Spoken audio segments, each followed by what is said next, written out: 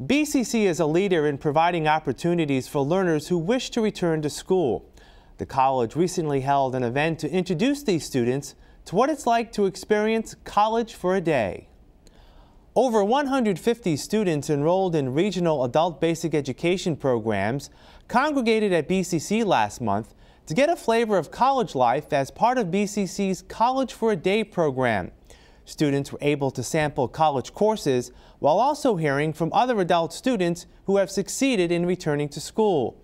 Organizer Joan Ford says this program often convinces students to continue with their education after they receive their GED. We do a survey afterwards, and last year we asked a couple of questions, one of which was, did they believe that they would go to college prior to coming here today?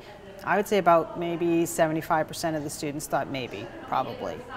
By the end, it was about 99% of the students really felt that maybe this really was a next step for them. So often when students enroll in the adult basic ed programs, they enroll simply to get that diploma, and they don't even think beyond that. And this gives them an opportunity to realize that's only a piece of the path, and that college courses or certificate programs are the next step. Christina Shane was at last year's College for a Day program. The single mother decided to return to school last year and earned her GED over a 6-month period.